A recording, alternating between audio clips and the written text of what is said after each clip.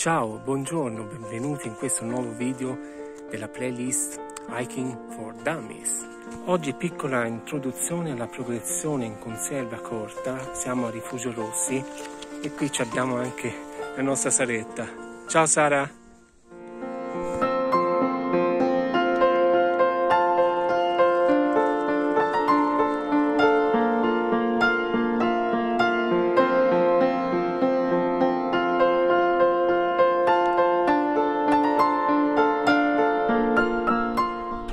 Ovviamente questo video è solamente una piccola introduzione, anzi sconsiglio di fare questa pratica in due se non preparati.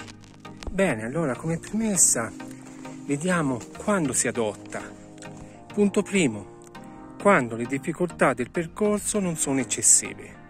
Punto 2, quando si vuole avere una progressione costante e veloce. Quando, come oggi, nella progressione su neve e ghiaccio non c'è pericolo di cadere in un crepaccio. Per questo ricordo che c'è anche l'altro mio video sulla progressione incordata in due su ghiacciaio. Questo era il punto 3, ora il punto 4, quando la differenza di peso fra i componenti della cordata non sia eccessiva. In particolare un capo cordata molto leggero rispetto al peso del componente meno esperto, mi raccomando.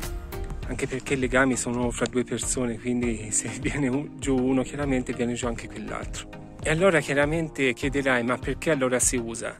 L'azione decisa ed immediata sulla corda consente anche per una eventuale scivolata di bloccare sul nascere il movimento errato dell'altra persona, prima quindi che prenda velocità. E per questo è importante che in questa progressione la lunghezza della cordata non sia lunga, o meglio la distanza fra i componenti della cordata non sia superiore ai 3 metri.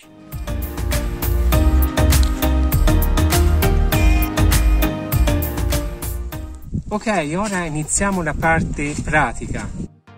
Come ho detto all'inizio, il tratto non deve essere troppo difficoltoso. Un pochino come questo misto in cui c'è un po' di roccia, un po' di neve, però a destra o a sinistra c'è un bello strapiombo.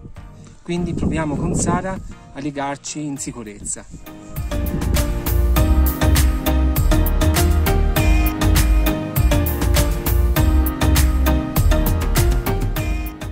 Ok, ora lego il secondo componente del gruppo, in questo caso Sara, con un nodo a 8 ripassato.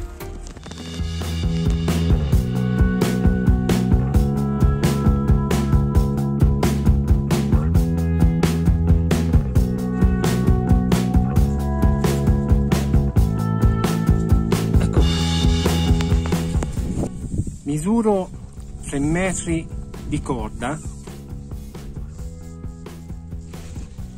In questo punto io mi lego con mashard.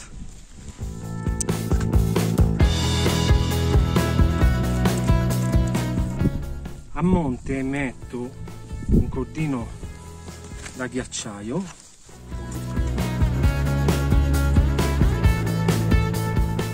questo poi va in tasca.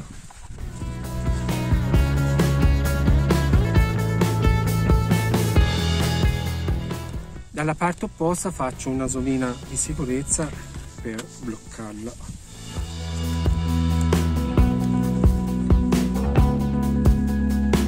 Ok, per questo genere di cordata è bene che l'istruttore o la guida alpina faccia prima un briefing con i componenti del gruppo, perché in questo caso, mettiamo caso ci siano 3 persone, se uno cade e gli altri non sono preparati, tutti e 3 vanno a finire nel burrone.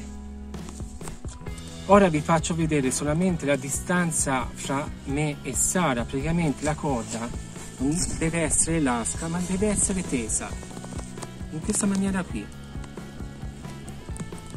perché se io oppure Sara abbiamo un attimo di squilibrio, avendo la corda tesa si evita che la persona cada e prenda velocità e quindi vada a finire in fondo a quel burrone. Bene, spero che questo video ti sia utile, chiaramente solamente un'introduzione, ti invito a prendere un istruttore, una guida alpina per vedere queste tecniche. Come sempre ti invito a iscriverti al canale, di cliccare sulla campanellina per ricevere la notifica dei prossimi video e di lasciare un bel commento. Per oggi da qui è tutto e ciao, keep in touch, anche da Sara! E buona montagna a tutti! There's something that'll have what you need. We're broken, it's tragic, we're not all elastic, but maybe there's magic, believe you could have it, and I know